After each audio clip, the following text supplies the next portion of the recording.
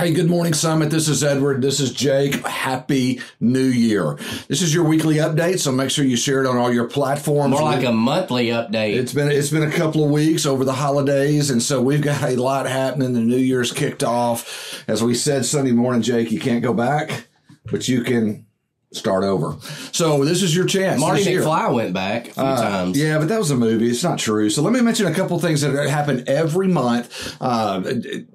All year long. This Sunday, we have grief support. Immediately following the service, 11:30, you'll see signs set up in the hallways for people that are struggling with grief. And it's a great ministry. You're fed a great lunch and time to share. You don't have to share. You can just be ministered to. Happens every month. Every month on the second Sunday. Yep. So this week, it'll be the 8th. Then the following Sunday, we have Women's Facing Cancer Together, third Sunday of the month. If you're a lady or you know a lady that is walking through cancer or has walked through cancer, it's a great ministry. Also, every month on what Sunday? Fourth Sunday. This month, it falls on the 22nd. We have our new members class. You're interested in joining Summit Heights, get involved in that. Get signed up for it. It happens on the fourth Sunday of every month. That's happening this month as well. Also, every Wednesday night, Jake, we have student ministry from 6th grade to 12th grade. It's a great ministry for our teens. Starting January the 18th, we have Kid Venture starting back for our children.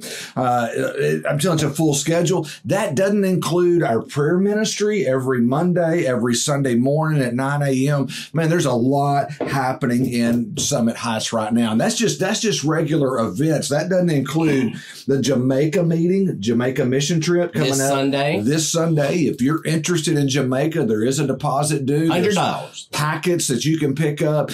This Sunday, right after church, Kristen will be meeting with you guys, so make sure you connect with her. Read your emails, because I'm sure you've got an email or a text if you've signed up, right, Jake? Emails are important.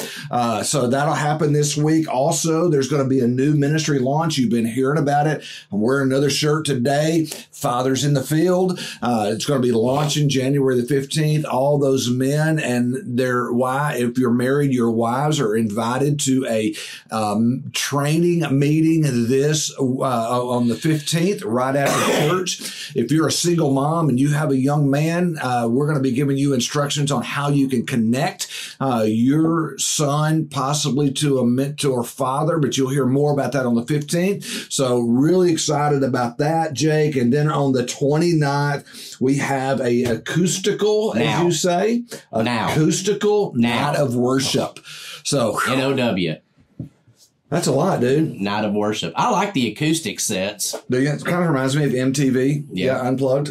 I like them a lot. Mm-hmm. So, man, that's a lot. What else you got? Well, I just want to clean up some of the stuff you said. You were talking so fast. Half our audience is probably bewildered right now, if I can use such a word. That's a big word for you, man. Bewildered. So, on the Wednesday night, students meet every Wednesday night. On the Kid Venture Wednesday nights, it alternates. So you have kindergarten through second that'll start meeting that first night, and then you go through to the next Wednesday, it'll be third through fifth. So they alternate, but our students, 6 through 12, meet every night. Yeah. No, I just wanted good. to clean a little bit of that up. Well, I appreciate that. You know, I'm thinking about starting to do that on Sunday mornings. After the sermon? Well, no, not after the sermon, after each point. Calling a timeout, coming up. And then just kind of cleaning some stuff up. Then Can I throw a challenge flag if you do that? Then I'll step down and I'll let you go to the next. Can I throw a challenge flag if you do that? I mean, if you want to, there's really not going to be much to review. Yeah. Hey, you know, I was thinking on a serious note, there is a lot that goes on at Summit. I think sometimes we forget of everything that goes on because some of you just attend on Sunday mornings, and we're glad you do that. Summit is a safe place. But I was thinking this morning, Jake, Psalms 90:12 says, "Teach us to number our days aright, that we may gain a heart of wisdom." And we want you to have wisdom. And part of teaching us numbering our days aright means that we're using our time wisely. We're using the days that God has given us. And I know many of you are involved in many other things besides Summit Heights, from sports to children to retirement, fishing, all that. Somebody told me the other day that's been retired, Jake, said, you know, since I've been retired, I look back and don't know how I had time to work. They're so busy now in retirement. So the truth is, we all need help in numbering our days. So as we think about this new year, I said last Sunday, can't go back, but we can start over. Here's what I want to challenge you to do. And I know this is at the end of the video. You're going to hear this again. But Psalms 145 verse 4 says this, and I'm going to be preaching on this Sunday, so I want to give you just a little bit of preview. It says, let each generation tell its children of your mighty acts. Let them proclaim your mighty power. Well, Summit, here's what I want to do this year, because we're going to be talking about story a lot this year. What's your story? Do you have a mighty act of God that God's done in your life that you could share? Well, if you do, I want to hear about it. And you can send that to me at edward@summitheightsfellowship.com.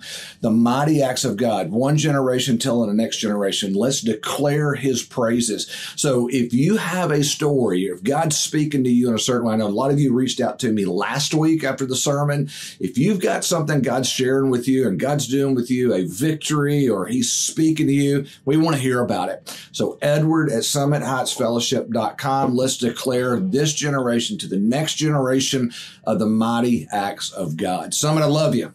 Can't wait to hear from you. I can't wait to see you Sunday. Jake, you got anything else to add to that? I don't even feel like I was part of this video. I know it's a lot of stuff. Yeah. A lot of stuff. I'm glad you were here, though, man. Yeah. Two are better than one. They have a good return for their work. Summit, we love you. Can't wait to see you Sunday. Make sure you share this on all your platforms. Share the word. You don't have to share the video, but share the information. Talk about it. One generation shares with the next generation. So, Summit, we love you. Can't wait to see you Sunday. Have a great weekend. We love you.